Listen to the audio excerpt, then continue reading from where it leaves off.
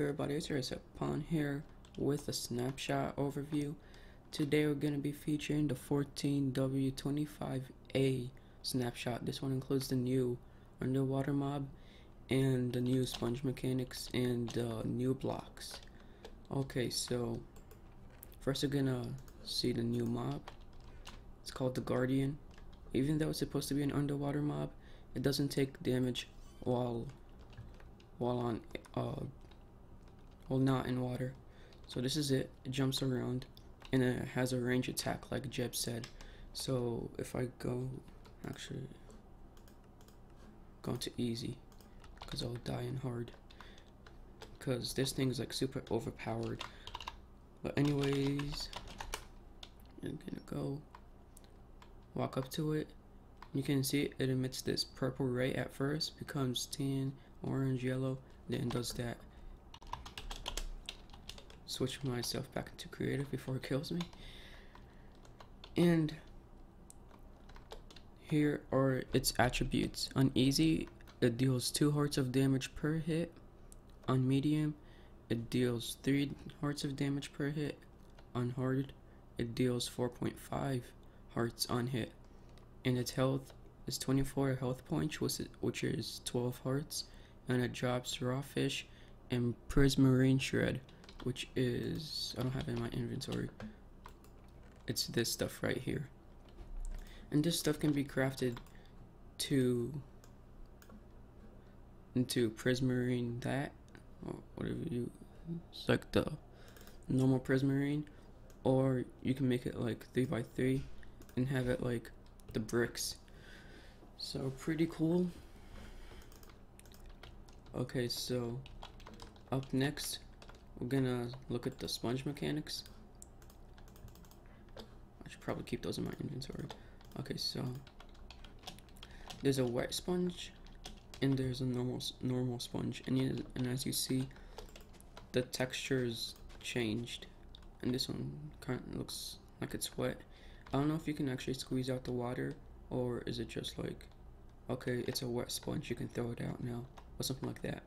But anyways, I've done some testing and I found out that it clears water. It removes all water in an 8 block radius. So it cleared all that water. But this is still here. It's in a 7 block radius, but I don't know what's up with that. I'll just reset this. Okay, so I want you to look at this water right here. If I place it right in the same block, you see that I didn't remove that water right there. And it becomes a wet sponge, of course. So I guess you can say like, so 8 block radius. That makes sense because water flows 8 blocks. But anyways, now time for the new blocks. This is the dark prismarine. Looks kind of cool. Looks like has that texture, like it has bumps or something like that. This has that like cobblestone netherrack kind of design, just different color scheme, and it's called prismarine. So I guess it's like the original thing that all these are based out of. And this is the prismarine bricks. Actually, now that I think about it, can you craft that into prismarine bricks? Let's see. No, you cannot. Okay, sorry about that. And this is the prismarine, oh, not prismarine, what, sea lantern. And it emits 14 light. Right there you see the block light.